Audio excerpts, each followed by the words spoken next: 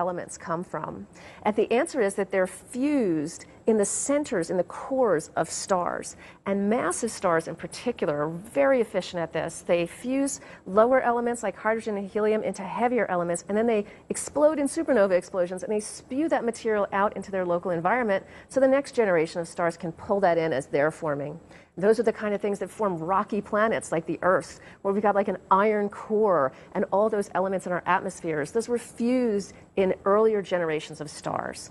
So Arundel is this single star, the farthest yet that we've been able to observe, and it will allow us to see how that process started to be put together in the very earliest days. When did those very early heavy elements start to be infused into the material? And it's just a window that's opening up onto, you know, the next big thing, because that light is pushed so far into the red that we need a telescope that can go even further into the red than Hubble can to really uncover the cool things. Yeah, and speaking of, I think another fantastic part about all of this is that there's already approved observations to look at Arundel with the recently launched James Webb Space Telescope, which is a super powerful infrared space telescope that just launched in December. We're so excited for it to begin science operations this summer.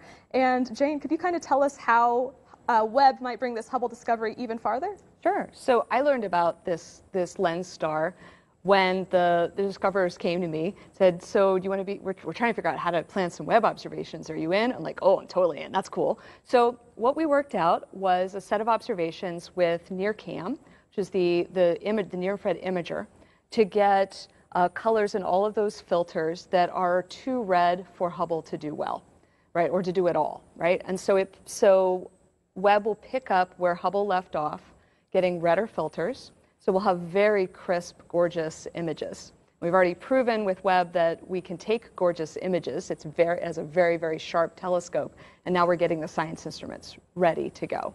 The second science instrument that we will target for this galaxy and star is NIRSpec, the near-infrared spectrograph.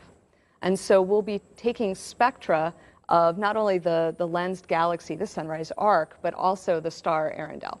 And so the NIRSpec has a lot of cool bells and whistles. One of them is it has this microshutter array that has 250,000 doors that can open and close magnetically.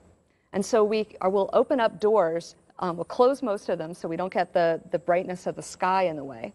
And then we'll just open some doors for the lens galaxy and for Arundel the star. And we'll be getting spectra, right, with a little prism to tell us about what's inside of what's inside that galaxy. What is the temperature of that star? How bright is it really? How, as Patty was talking about, how much of the heavier elements that were made in stars are in this galaxy versus just the boring hydrogen and helium that's made in the Big Bang? Okay, gotcha. And so more broadly speaking, why is it important that both Hubble and Webb are going to be operating at the same time? Sure, so Hubble and Webb are really complementary. They're not really in competition. When we built Webb, we knew full well there was a Hubble up there doing great stuff, and we didn't try to replicate that functionality. So it's really like players in a band. Like, you know, your drummer and your keyboardist are doing different things. And so you select them for different skills. So Webb is really designed to do the things that Hubble can't. It has much greater spectroscopic capabilities than Hubble, so we can really see what the universe is made of, which is great because that's part of what my research is. I love spectroscopy. What's stuff made of? And then the other part is that we're operating in the infrared with Webb. So we're looking, the bluest light that Webb can see is like a dusky red, like red wine.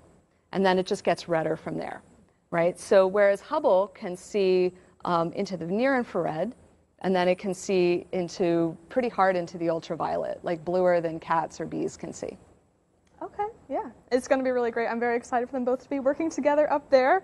And back to Hubble, Patty, could you just sort of tell us how Hubble's doing these days? How long we can expect it to last? Sure, absolutely. So Hubble is actually doing great.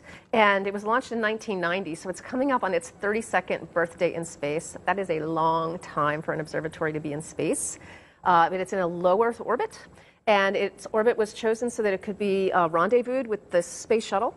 And astronauts could actually grab it and bring it back into the bay there and service it. What servicing meant was that it could refurbish the instruments, refurbish the computer, the power systems, and this was done 5 times during the lifetime of Hubble. During the last servicing mission, the astronauts worked very hard to leave the telescope